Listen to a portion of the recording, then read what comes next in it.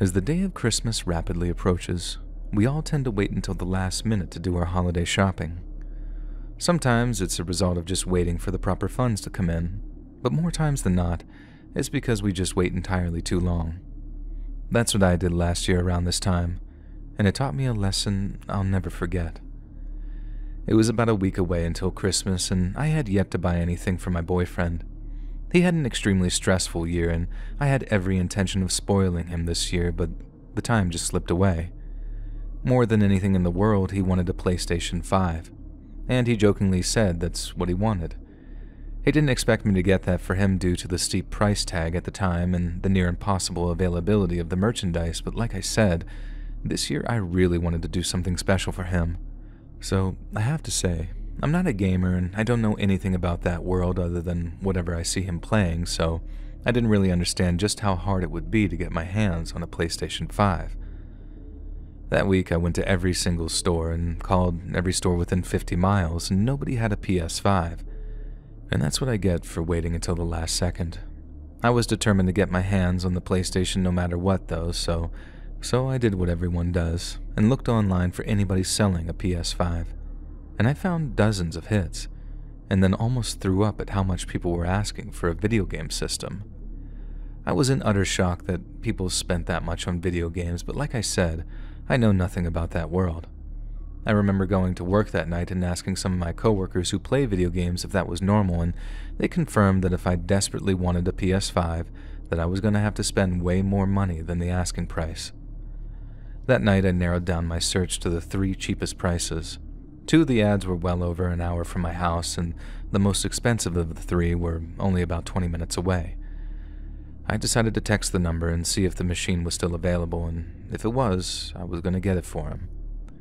The guy's name was Alan, and he wanted all inquiries to text him to the number he provided, which I did.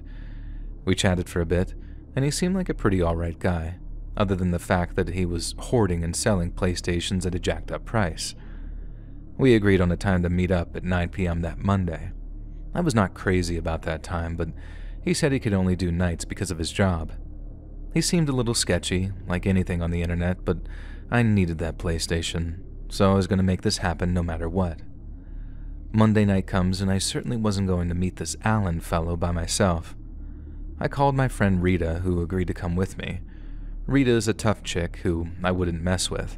In fact, I don't know very many human beings who would mess with Rita. Not only is Rita beautiful, but she's built like a goddess. She does professional weightlifting, and she's way over 6 feet tall. So just on the off chance that this deal ended up being something horrible, Rita would be there to regulate. The drive out to Alan's address was terrible.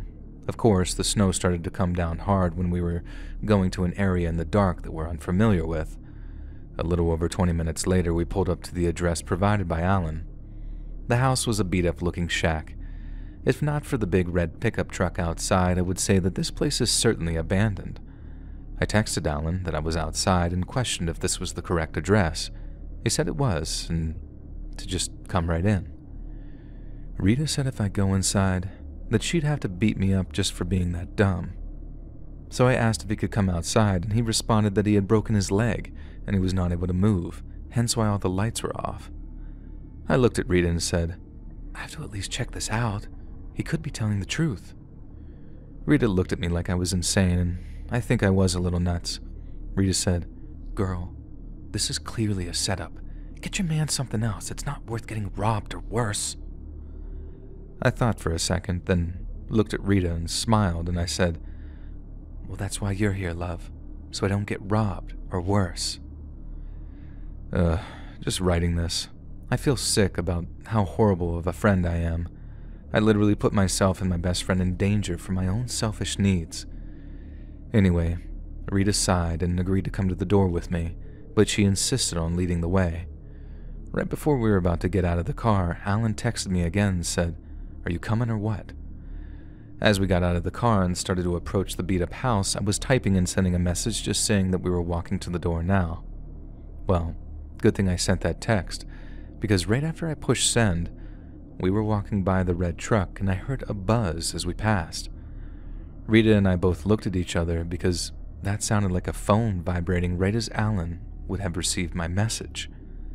So the question to us was, why would he be in that truck? I received another message from Alan, and this time the message said, "I thought you were coming alone." I read the message out loud for Rita, who basically at this point was about to carry me back to the car. That message was my breaking point, and I didn't like any of this, so I decided to just get in the car and leave. At that exact moment, the red truck turned on and peeled out of the driveway, nearly hitting Rita, who drove out of the way. Rita was laying on the ground holding her arm in pain, and the red truck turned around, now heading back toward me in the driveway. I ran over to Rita to try to help her. She was slow to get to her feet, and when the driver of the truck was only a few feet away, he stopped and got out of the truck. It was a short man, but he looked like he was very muscularly built. He ran at me, grabbing my arm and tugged me toward the truck. I tried to fight him off, but he was incredibly strong for being that small. Thank God for Rita, though. This one-of-a-kind woman got up, ran at the guy, and shoulder-checked him. He let go of me, got back in the truck, and just peeled off once again. We helped each other up, got in our car, and sped off in the opposite direction of his truck. We took every zigzag that we could to find our way home. As we got back to Rita's house, we called the police and made an official statement. I gave the cop all the information I could, but of course, like all these scam artists, none of this information given by Alan was real. Neither Rita nor I got a good look at the license plate, and honestly, through the darkness, the snow, and all the chaos, I couldn't even tell you for sure which brand of truck it even was. I thought it was a Chevy, and Rita thought it was a Ford. All I know for sure is that Alan had a red pickup truck. The number was a burner phone or whatever those things are called, and his profile was of course fake and deleted. The cops did everything they could, and they tried to be more helpful, but unfortunately, we just didn't have very much information to go on. I owe everything I have to Rita for saving me that night. I told my boyfriend this story after Christmas, and he nearly lost his mind. Rita ended up breaking her arm when she dove out of the way, and that made the injury even worse when she shoulder-checked the guy. I felt so horrible. I even offered to help Rita pay her hospital bill, but she refused to let me.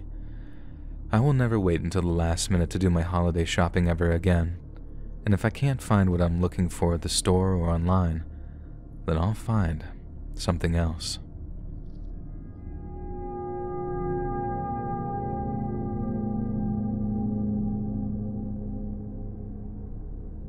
Many people like myself dread the idea of shopping around the holidays. Up until just a few years ago, I loved it, but an unfortunate event made me change my mind instantly. I used to like to think of myself as a professional shopper, in the sense that I've always been up to date with the latest sales, where to get them, and when is the best time to strike. Shopping at one time in my life was more than an obligation, and in fact was a hobby. Well, several years ago, my friend Carissa and I were planning our route. Like I said, I knew the best deals and when to strike, so I mapped out the best course for us to maximize our holiday shopping. The first mistake I made was shopping on a Saturday.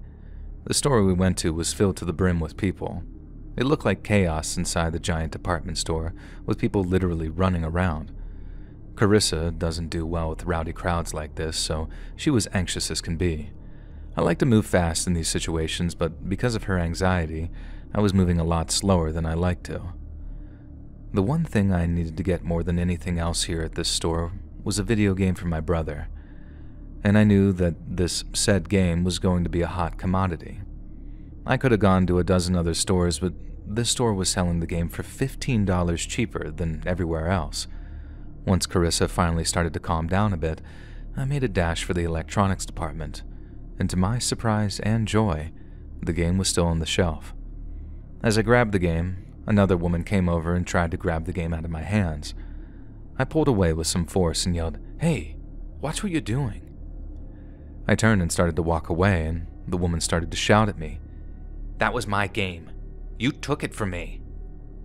I just waved her off and kept walking as I shook my head in disbelief. I clearly grabbed the game first. Once I got back to my cart, I started to speak with Carissa, when out of nowhere, the same crazy woman pushed me over my cart. She pushed me with my back turned, and I fell into the ground. I got to my feet and tried to process what was happening, and before I could even remotely contemplate what was happening, this woman grabbed my hair and started to pull it. I kicked her off of me and proceeded to lash out on her with a verbal lashing of some choice words that I won't put on here. But let this be a lesson to all. Violence of any kind does not pay off, because security not only escorted this deranged woman out of the store, but I also got kicked out of the store as well. They didn't care about my side or her side of the story. They didn't want to deal with any trouble, so basically, we just got thrown out with the threat of legal action if we remained on the property. So, after all of that, neither of us got the game, or any of the other items I had in my cart already. I cooled off after a while, and Carissa and I got all of our shopping done elsewhere. I even found the game I was looking for. It was a little more money, but I still got it nonetheless. I wish I could say that this is where my story ends, though. But of course, this nightmare was only just the start for me. When we finished shopping, we decided to go get a drink at one of the bars located right in the same plazas as the other stores we went shopping at. We both just ordered a cheap beer and were planning on only having one drink. One drink turned into 2 drinks, of course, because we had a lot to talk about. As we got ready to cash out, a man came and stood right behind our stools. I could tell Carissa was visibly uncomfortable. It's a bar and sometimes people are oblivious to their surroundings, so I didn't care too much. But to make her feel better, I said something to the man. "Hey, I'm sorry, we're getting ready to leave in a minute. Do you think you could maybe back up a little so we can get out?" The man said nothing and just stared at me. Can I help you, dude?" The man took a step closer and still said nothing. He was inches from the stool now, so close that I wouldn't be able to move the stool out even if I wanted to. This was probably the longest, most awkward 20 seconds of my life with no talking, and finally the man said in a slow and raspy voice, "What's wrong with you?" I was amazed at that question. I'm sure I made a face of disgust, which probably made him angrier, but at that moment, I had no idea who this guy was or what he wanted. Before I could ever say anything, the man spoke up again and said, "That was my game. You took it, and now I don't have it." I started to laugh. In my head, I figured I was playing with fire, but I was so annoyed at this point that I didn't care. "Look, dude, I got kicked out of the store too. Your girlfriend, or whatever she is, attacked me. She's lucky I don't press charges. Back up and let us leave." The man slowly backed away, and we grabbed our stuff and left.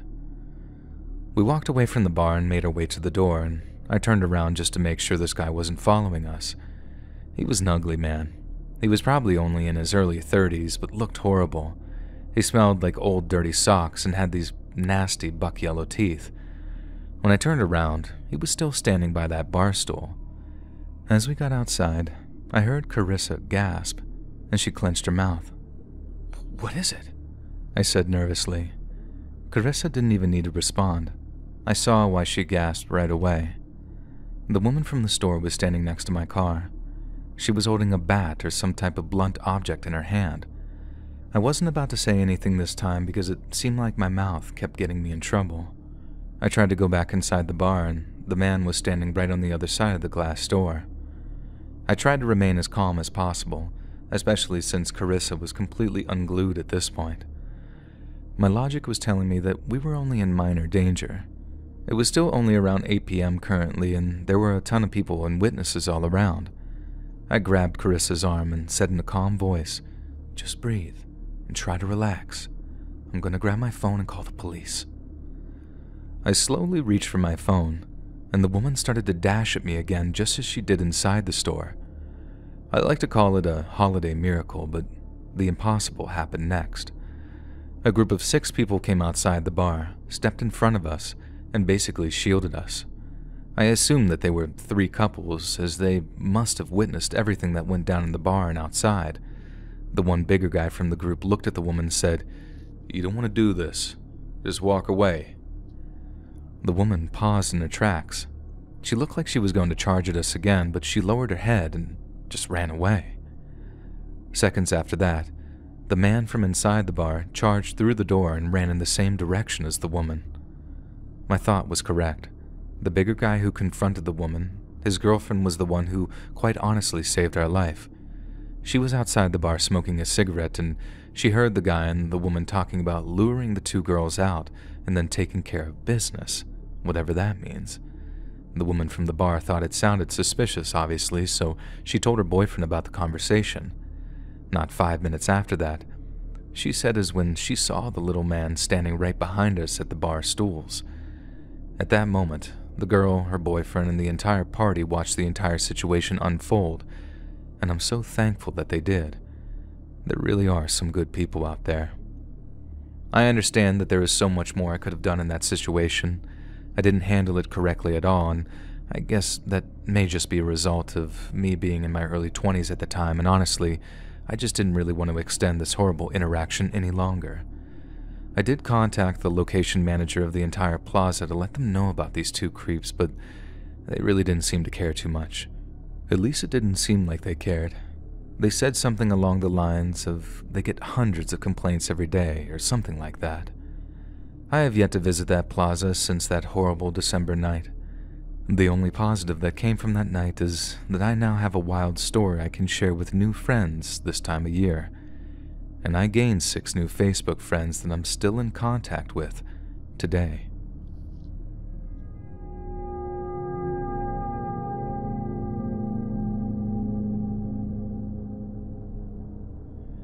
I may be a negative person, but I hate the holidays. I hate the cold, I hate the snow, but more than anything, I hate the hustle and bustle of the holiday season, especially the holiday shopping season. Maybe I'm just jaded from working in retail my entire adult life, but people are a special kind of rude during Christmas.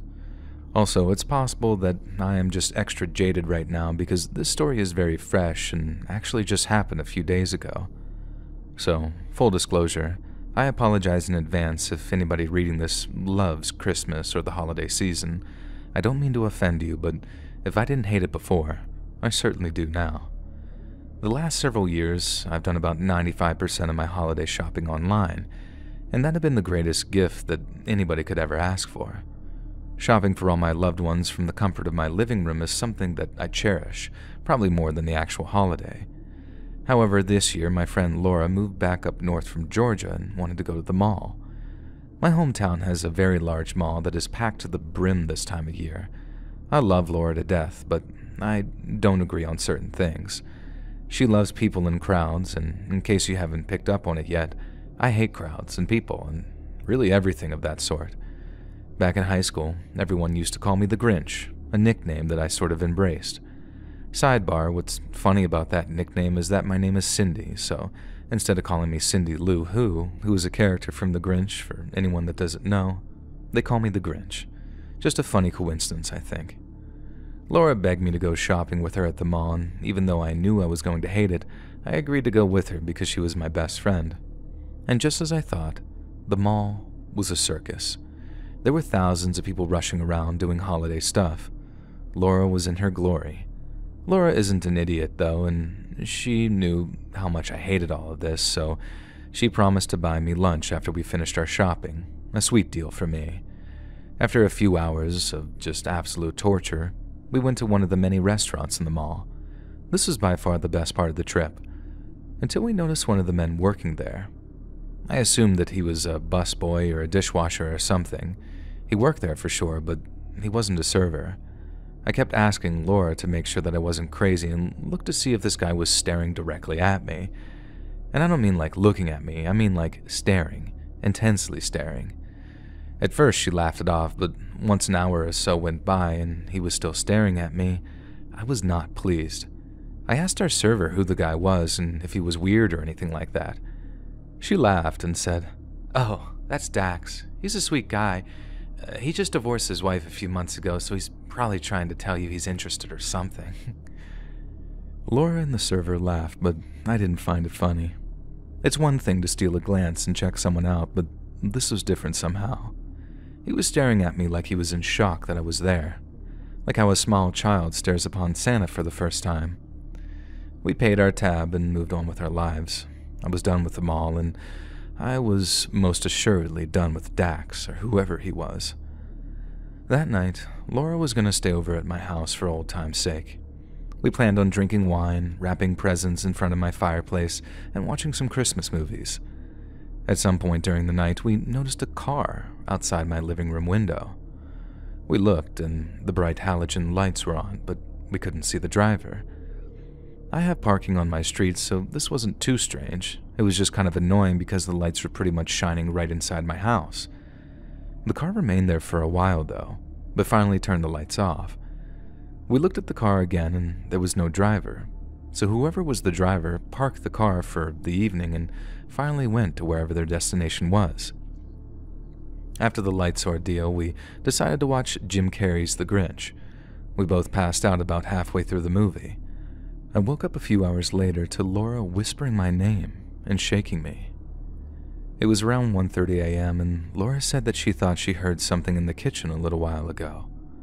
I don't like being woken up, so I said some dismissive comment and told her to go back to bed. I closed my eyes, but I could feel Laura still standing over me. Annoyed, I said, "What, Laura? There's literally nobody else here. It was probably the ice maker." She looked terrified and said, "Cindy, there were footsteps. I heard someone in the kitchen, and I'm pretty sure the footsteps went upstairs." She piqued my interest, but I was confident that in the neighborhood that I lived, I did not have an intruder. Still annoyed, I rolled up off the couch, sighed, and said, "Okay, well, let's have a look, shall we?" She didn't want to, but she didn't want to be alone either. So she followed me, even though she was clearly shaking in fear. In the kitchen, there appeared to be no signs of evidence of any types of break-ins or forced entry. I started to walk up the staircase, and Laura begged me not to. I told her that I needed to so we could go back to bed in peace. Next to the back door was my old softball stuff from fall. I grabbed my bat and told her that we would be safe because I have a bat, a decision that proved to be the best one I ever made. We got upstairs and stood in the narrow hallway. I turned on the light and said, "Look, Laura, no monsters or I stopped immediately in mid-sentence because I noticed two very alarming things. Number one, my closet in the hallway was ajar, something that I never let happen due to my OCD. I always make sure my doors are shut all the way. And number two, there was mud coming from my bedroom doorway leading to the closet. Laura, who was still standing on the landing that leads upstairs, whispered, "What is it, Cindy?" I turned and looked back at her and mouthed the words, "Call 911 now." While I was turned around looking at Laura, the closet door busted open, and someone ran full speed at me and Laura. With zero hesitation, I turned and smashed the intruder in the face with my bat, and they fell to the ground instantly and began writhing in pain. I was now screaming to Laura to call 911 as I stood in a baseball stance ready to swing for the fences again, and that's when I noticed who the intruder was. The guy, the creep from lunch, Dax. I wanted to hit him again, but I refrained from the urge. I was somehow in the moment cognizant of my actions. I didn't know if I could get in trouble if I actually seriously hurt this guy. Within minutes, the police showed up and apprehended that guy, Dax, immediately. And when they were bringing Dax out of my house, he just kept whining and saying, "I love you, Cindy. How could you do this to me?" After some back and forth with the police, and obviously I'm going to press charges, we found out that Dax had graduated with me and Laura. I had zero memory of this dude, but my graduating class had like 1,200 kids or something, and I knew like 50 of them. Because this just happened, nothing of note has occurred yet. He was arrested, and he's still being held at the jail. I have another meeting with my lawyer tomorrow to go over some things. I just really wanted to share this story with anybody that would listen. The image of Dax, clearly not his real name for legal reasons, bursting out of my closet is an image that is burned into my brain. I can't even go upstairs without shaking and being reminded of the night. I may have handled it like a champ, sure, but mentally, I'm scarred. If I didn't hate the holidays a ton before, I absolutely despise them now.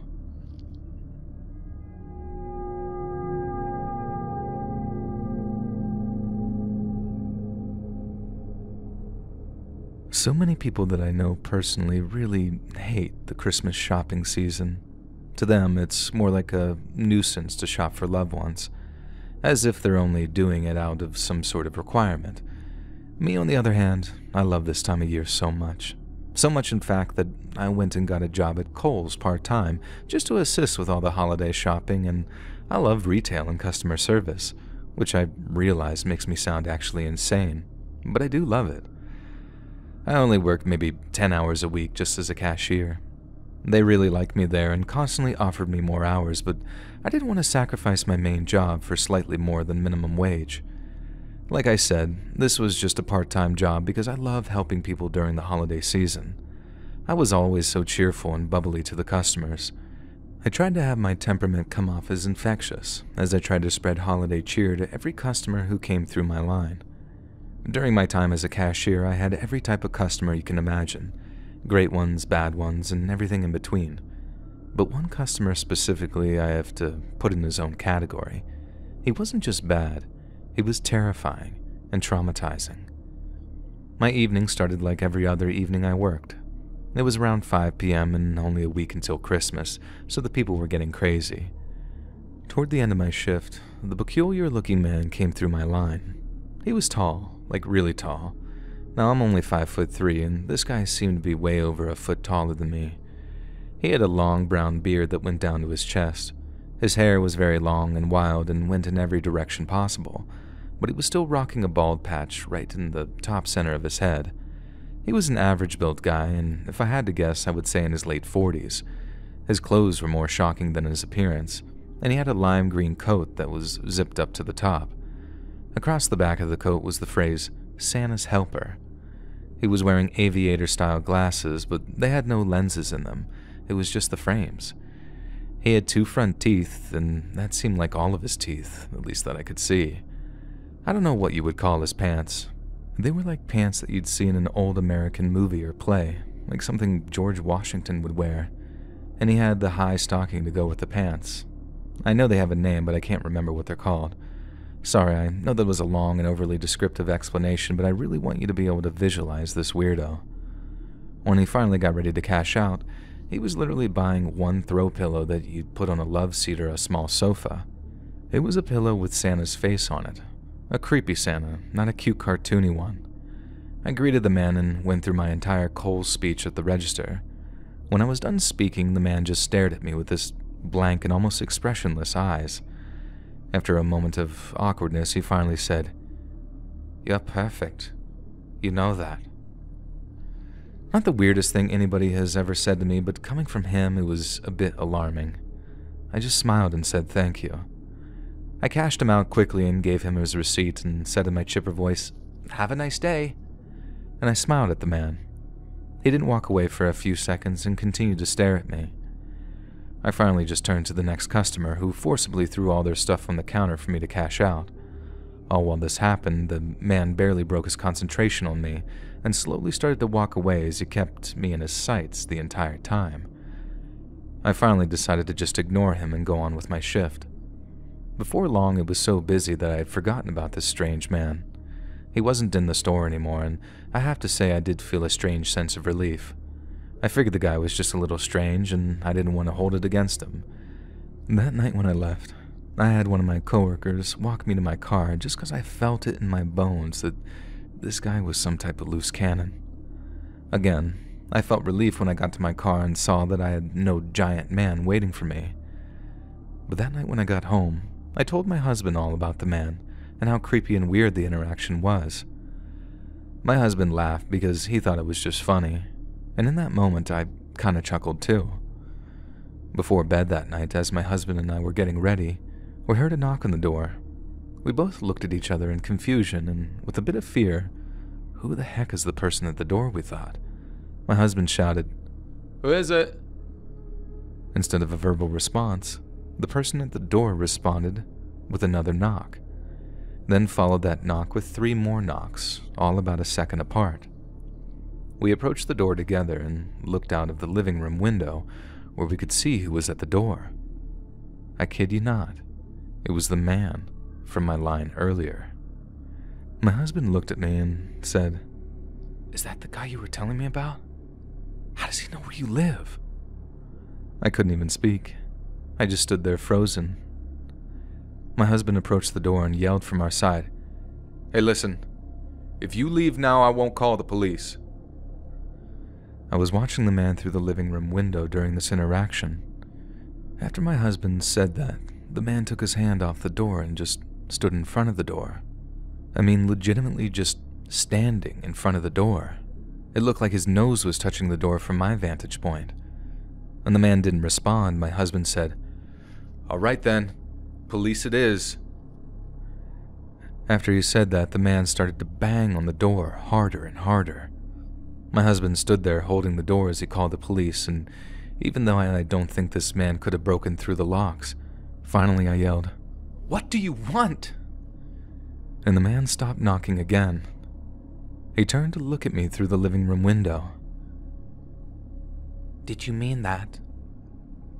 What you said earlier?" I looked at the man and said, "I have no idea what you're talking about." The man walked toward the window, now standing right in front of it. "You told me to have a nice day. Did you mean it?" I didn't answer him. I probably should have, because now he started to bang on the window and he yelled, "Did you mean it?" I just started to scream. My husband stood in front of me and basically stood on the other side of the window waiting for the police to show up. The man grabbed a rock from the front of the house. He threw it, using it to break the window. As the glass shattered, my husband ran at the man and kicked him as he tried to climb through the window. He fell back, and as he got back up to approach the window, the cops were pulling up to the house. 2 police officers ran up to the man as he still tried to climb inside, even though the cops grabbed him and pulled him back. As the cops were trying to apprehend the man, he said again in a loud voice, "Did you mean it?" The cops pulled him away and put him in the back of the squad car.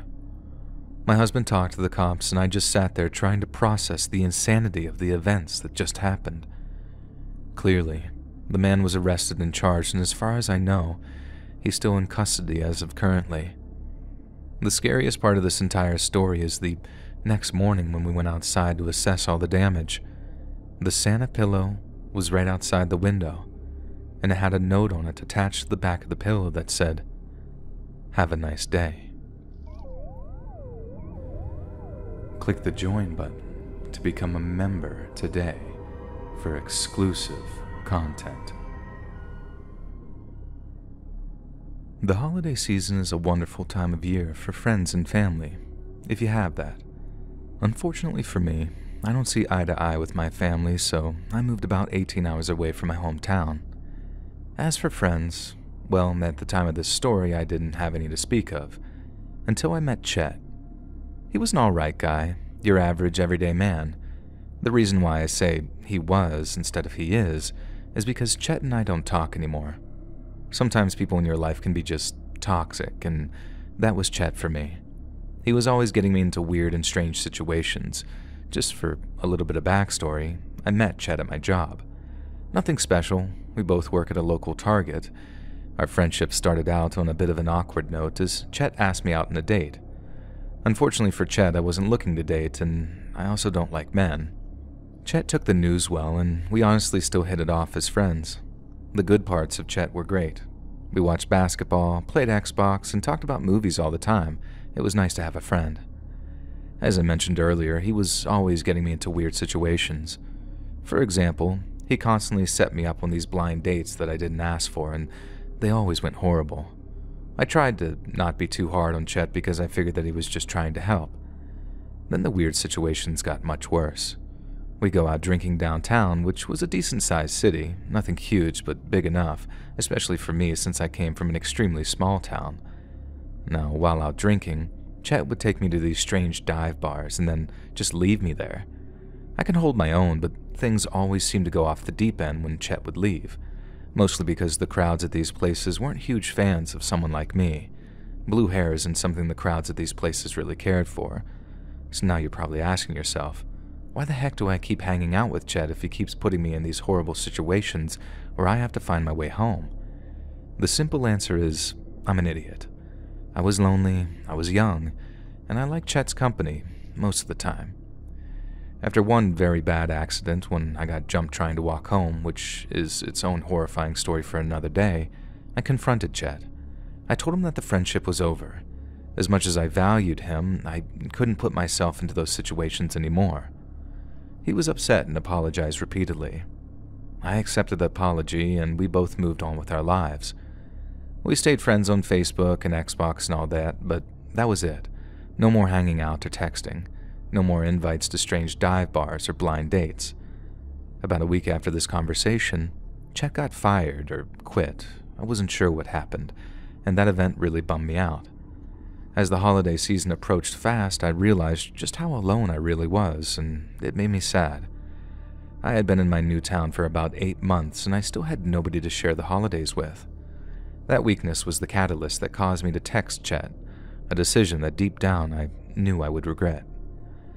Chet texted me back right away and was thrilled to hear from me. To be honest with you, I was thrilled to hear from him. I wasn't ready to go out drinking or anything like that, I just wanted some company, so I asked him to go out shopping with me. I figured since I didn't have anybody to shop for, I was going to do some holiday shopping for myself. Chet seemed pumped, and we met up that Saturday and started our shopping. We picked up right where we left our friendship, the good parts, that is. It was as if no time had passed since we last hung out. We went to a bunch of stores, and I bought myself a lot of awesome stuff. Before calling it a night, Chet asked if we could go to one more store. Not even remotely being concerned about Chet or my well-being, I said of course and asked where we were going. Chet looked at me and smiled, and he said in a confident voice, "You just wait. You're gonna love this place." I shrugged and said okay, not for 1 second thinking of all the times this dude left me at random places. Like I said, I'm an idiot. Probably close to 20 minutes or so of driving, I finally asked him where we were going, and he responded, now in a much different tone than before, and said, "We're going somewhere great. I already told you. You're gonna love it." This was the magic moment where everything clicked for me. Now, about 20 minutes too late, I remembered Chet's game, and how he always put me in these horrible situations. But this felt different. Chet felt cold, and now this wholesome situation somehow felt sinister. Call it whatever you want, but I just knew something was wrong. The only person I knew in the area that I could text was my boss, Michelle. We were not close or friends or anything like that, but at least she knew me. I texted her my location and my situation. I told her I was with Chet, who used to work at the store, and that I had a bad feeling in my stomach. I apologized for texting her and told her that I had nobody else to text. First off, hats off to Michelle for texting me back right away, but what Michelle said made me sick. She texted back and said in her message, "Send me your exact location right now. You may be in danger. I'm coming to get you." What did that mean? I thought to myself. I kept sending her my updated location as Chet just drove in silence. We finally arrived at a broken-down looking barn in the middle of nowhere. Chet got out of the car and told me to get out. I told him I was going to stay put until my ride got there. Well, that development made Chet very angry. He started to kick the dirt and mud around the car and started shouting, "Your ride? What ride? I wasn't even doing anything wrong."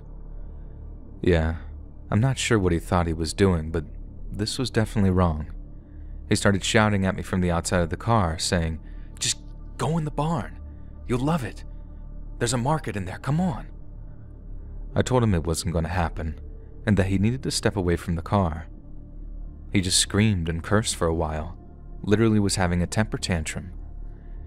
After a few minutes, he abruptly turned and ran into the barn. There was literally no other cars here. I started to think this was my chance to run. He was in there for about a minute or so, and that was when I decided to quietly leave the car and sprint as fast as I could down the main road until hopefully Michelle or somebody passed by. At this point, she must have been anywhere between 5 and 10 minutes away. I'm not sure exactly how long I'd been running, but it felt like a while. Thankfully, I ran cross-country in high school, so I was able to run a great distance, and with the adrenaline of the situation, I felt like the Flash. Finally, I saw headlights in the distance. It had to be Michelle, I thought. I turned up my speed to meet this vehicle coming at me, and that's when I noticed Chet running full speed behind me. This lunatic was chasing me down, and I had no clue that he was even trailing me at that moment. Thankfully, the vehicle was Michelle. She pulls over, and I got into the backseat quickly, and within seconds, Chet was at the vehicle screaming, "Hey, that's my date! Come back!" I just kept yelling, "Drive, drive, drive," over and over again, and once we made it back in town, Michelle took me back to her place. By the time we got there, I'd already had about 23 missed calls from Chet. Michelle told me that unfortunately, I should get the law involved. I'm the type of person who doesn't like dealing with cops or anything that requires that kind of work, but she was right. This wasn't just some random altercation. This was a potentially dangerous maniac. She told me that he did in fact get fired. It was for violently threatening a customer. I guess the law was involved then, but there was no evidence at all to press charges. He was only fired because it was like his 5th customer complaint. After everything was said and done, I finally have a restraining order against Chet. Due to all our friendly text messages and nothing of note at the barn that they found, the cops had nothing to really charge him with. I was told I could pursue this further, but I just wanted to move on with my life. I will say, as horrible as this memory was, I did gain a real friend out of this situation in Michelle. I got to spend Christmas with her and her family that year, and I'm planning on attending this Christmas as well. I never heard from Chet again after that night. He's not on Facebook anymore, and I have him blocked on everything else. I have no idea what Chet was planning, and the less I think about it, the better I am. Anybody out there who reads this, please don't be like me. Don't be an idiot.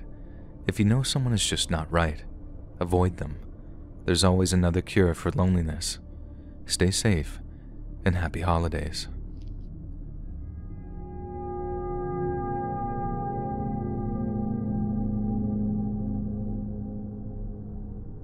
Around the holidays, I like to pick up some extra shift as a security guard at my local mall. I'm a bigger guy, and this job allows me to, on rare occasions, to use a little bit of my muscle. For my main job, I sit at a desk all day long from 8 to 5, so this part-time gig is perfect for me. For the most part, I walk around the mall in the afternoon and evening just trying to maintain as much order as you can around the holidays. My imposing stature is usually enough to keep people from getting too wild, but you know how it is this time of year. People get wild and crazy, and for the most part, I rarely have to kick people out or get the actual law involved, so for me, it's just easy money. However, one year my experience was different. It was so horrifying in the moment, and I'm not sure if I can articulate just how scary it was, but I will try to write my story to the best of my ability. With only a few weeks until Christmas, I started my part-time work at the mall. Usually I go in on a Saturday around noon and I work till about 9:30 or 10 p.m. This specific Saturday, though, I got offered by my supervisor to work a much different shift. I was going to be going in at around 6 p.m. and working overnight security. I loved the idea. The second half of my shift consisted of just walking around, doing all my checkpoints, and listening to music or a podcast all night. When I arrived at 6 p.m., the night was much like any other holiday night. It was insanely busy. People were everywhere, teenagers were causing issues, and parents were scrambling to finish their shopping for the year.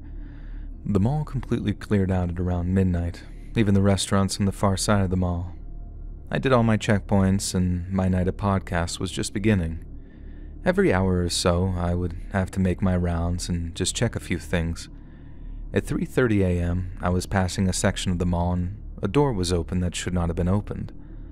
Most malls or department stores have these secret back rooms that essentially run through the backside of the mall. It's almost like a shortcut to get to different sections of the mall without having to deal with any of the foot traffic. My mall was so big that there was a bank on the inside of this hall where they could cash the checks of the employees who worked at this mall. So needless to say, this door should have been shut and locked. I approached the open door and noticed some boxes knocked over. I'm a rational guy, but I have to be honest. I was scared not because I thought that there may be an intruder, but because of something paranormal. I love listening to horror podcasts, so I was a little jumpy. I took off my headphones so I could listen to the desolate hallway.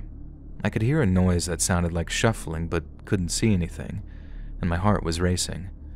I slowly made my way down the hall.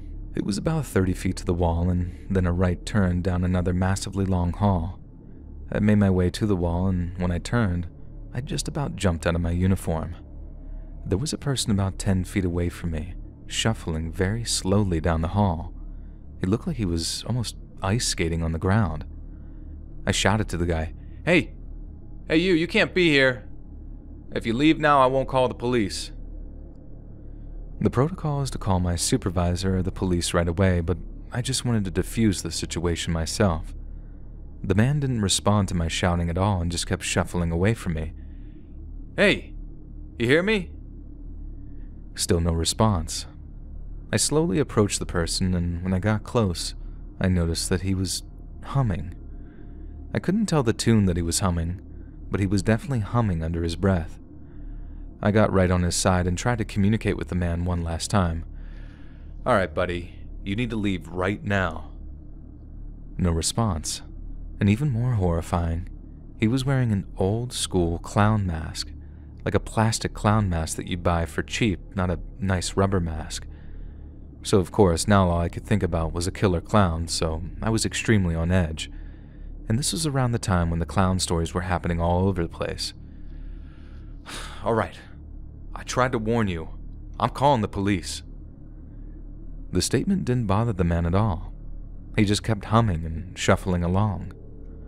I called my supervisor, who called the authorities himself and said that he was on his way in now, and to just leave the guy alone in case he might be dangerous. He told me to just keep an eye on him and make sure that I don't lose him. A few minutes later, the cops showed up with my supervisor, and we all confronted the shuffling man, who at this point was almost to the end of the long hallway, which empties out to the other side of the mall. The cops did their thing, and the man just kept moving. Finally, the cops grabbed him and arrested him, and that is when he finally stopped shuffling his feet. One of the cops removed his mask, and I kid you not, the man was wide-eyed and smiling. He legitimately looked like the Joker. The cops were trying to communicate with the guy, but he just kept saying in a low and methodical voice, "I'm staying overnight. Hooray! I'm staying overnight. Hooray!" Over and over with that haunting smile. He just kept repeating it like some type of robot. The cops started to escort the man out of the mall, and that's when I noticed the humming tune that he was singing was that phrase that I just heard him utter. I wish I had more of an update on this story for anybody reading this, but unfortunately I don't know what happened to this shuffling mall clown. I mean, he was technically breaking the law just by being inside the mall and being in a location he wasn't supposed to be, but calling the authorities is as far as I took it.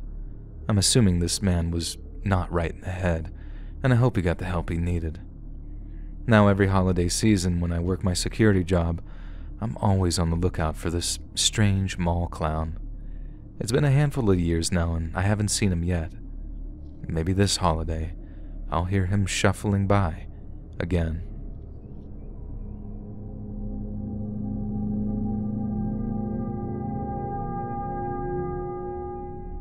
Every year I do my holiday shopping with my buddy Jason. It's just kind of like a holiday tradition for us at this point since we've been doing it since middle school and I'm now 31. The story I'm about to share with you happened last year and my skin still crawls thinking about the nightmare I endured last year. Dealing with crowds and traffic is enough of a nightmare during the holidays, but this story is much worse. Last year when Jason and I went shopping, he asked if his friend TC could come. Obviously, this was cool with me as I didn't care if more people came. We were just shopping after all, and I figured any friend of Jason would be a friend of mine. Also, TC seemed like a cool name too, I don't know why. We did our normal route that we usually hit every year. We started with the mall, then hit up the classic stores like Target and Walmart. For the most part, I get all my holiday shopping done the day Jason and I go every year. The only person I had left to shop for was my little brother, who was a big tech kid. I asked if we could make one more stop to this local tech store in the city. It was a rough area outside of town, but this store was known throughout the state. We stopped at the store and I got my brother his gift. I felt good knowing my shopping experience was over for the year. When we got back to the car, TC spoke up and said in an excited voice, "Yo, about 3 blocks that way is an abandoned building. I helped shoot an independent film there. You guys had to check it out." Jason was apprehensive, to say the least. We pointed out the fact that it would be trespassing and we would probably get into a lot of trouble if someone got caught. However, I was totally down to check it out. It was still broad daylight, and this part of the city was basically in ruins at this point. I figured nobody was going to stop us, and if anybody did see us, I really don't think that they would say anything. Jason agreed to check it out, and even though I could tell that he was super uncomfortable with the situation, after the very short drive, we approached the abandoned building. I think I'm just weird, but I love buildings like this. They have such character and history, and now they're just shells. There's an eerie beauty to these abandoned buildings. I imagine to myself that they're like modern-day ancient tombs. The inside of the building was awesome, too. TC was somewhat giving us a tour of what he remembered of the place, but he seemed almost as if he was winging it. There were some scary corridors that were pitch black. We had to use our cell phone flashlights to see. After traversing several flights of stairs and making our way through the maze-like building, I didn't really have an idea of where in the building we were. The building was falling apart, it seemed, as structures seemed to be knocked over all throughout the building. Jason and I continued following TC down some halls, and then we started to approach another dark corridor. We pulled out our phones again, and that's when TC shouted, "Check this out." He was a little in front of us, and he stood there pointing to a room off the dark hallway. All 3 of us shined our lights in this dark room, and it was spooky, I must admit that. There were symbols and all sorts of graffiti on the walls. I stepped into the room to take a closer look. I stood in about the center of the room, waving my hands slowly above my head so I could read all the writing and symbols on the ceiling. Jason and TC stood in the hallway, still shining their lights in the room where I was standing. As I looked at the ceiling, I heard TC say, "You guys hear that cracking noise?" Well, I heard it a little too late. The floor in the room I was standing in completely collapsed. It hurt bad, but I knew nothing was broken, thankfully. I'm coughing and shouting up to Jason and TC, Guys, I dropped my phone when I fell. Can you give me a hand?" I'm still dazed when Jason and TC came over and shined their lights down into the pit that I fell into, and all I heard was Jason scream. I looked all around me, in the pit where I fell, and there was millions of spiders crawling everywhere. I mean, every inch of this pit was filled with a wave of some type of creepy crawly spiders. It looked like the walls were breathing because of how many spiders were crawling all over the place. With the light shining down, I saw my phone, and it was already covered with spiders. They were crawling on my arms, hands, legs, everywhere. I started to freak out and shake myself, and I could feel them falling off my head and hair. I screamed and panicked. I don't like spiders objectively speaking, but this was an overkill. I was trapped in this pit and I couldn't get out. Not without their help. The ledge was way too high up to grab. As I was going crazy down in the pit, I heard TC say, No way, I'm out of here." I just kept screaming. I don't know if I was yelling for help or just yelling. And finally, Jason came over to the pit and lowered a big pipe of some kind. I grabbed it and I used the wall to walk myself up out of the hole. Once I got back to the floor, Jason and I both ran until we got to a big open room that was illuminated by the sun outside. We both jumped and shook around, and I kid you not, dozens of spiders were falling out of me. I took about 90% of my clothes off and just ran around the room screaming as I brushed my hands through my hair and beard. I finally caught my breath and started to calm down a little bit. I refused to put my clothes back on, and thankfully Jason gave me his flannel to wear. I even left my shoes behind. I walked out to my car barefoot, and nothing but shorts that were under my sweatpants and Jason's flannel. TC was out by the car when we approached. He just started laughing and said, "That was crazy, man. You know what's even more crazy? This isn't even the building we shot that film in. It's that building over there. You want to check it out?" I stared at him like he was speaking another language to me. I told him to shut up and get in the car. And that night I couldn't stop itching. I felt like I had spiders crawling on me for weeks. Even as I write this, I have to keep stopping, just itching myself. And the worst part about this nightmare is that whatever kind of spiders these were, they were biting me. That night when I took a shower, I had little red marks all over my body from where the spiders were biting me. I have yet to talk to TC since the incident, and I don't think Jason has talked to him either. Next time I go holiday shopping, I won't be taking any abandoned building tours. Hey friends, thanks for listening. Click that notification bell to be alerted of all future narrations. I release new videos every Monday, Wednesday, and Friday at 7 p.m. Eastern Standard Time here on YouTube. And if you got a story, be sure to submit them to my subreddit, r/LetsReadOfficial, and maybe even hear your story featured on the next video. And if you want to support me even more, grab early access to all future narrations and bonus content over on Patreon.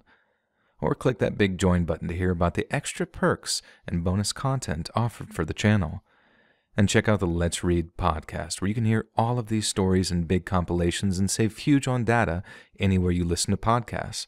Links in the description below. Thanks so much, friends. And remember, the McRib is biblically accurate.